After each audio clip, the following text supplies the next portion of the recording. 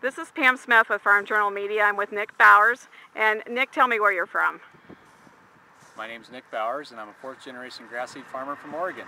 Okay, we're outside of Harrisburg, Oregon, and what have you been harvesting clover today, right? Yes, we're working on a white ladino clover. It's a rotational crop I use on my grass seed farm. So this valley has a special relationship with seed and grass in particular. Tell me about that a little bit. Oregon grows about 60% of the world's cool season grasses, and we're in the South Willamette Valley, and we do probably most of the world's annual ryegrasses right here. So what has your crops been like this year, or what are the growing conditions been like? It's been an average crop, I would say, over the year, but it's been very, very tough conditions.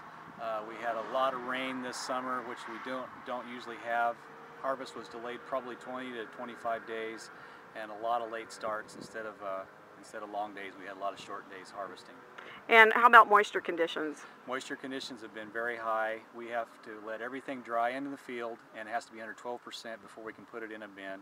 We don't dry anything with artificial heat, and so it has to be dry in the field before we can harvest it and take it to the warehouse to store.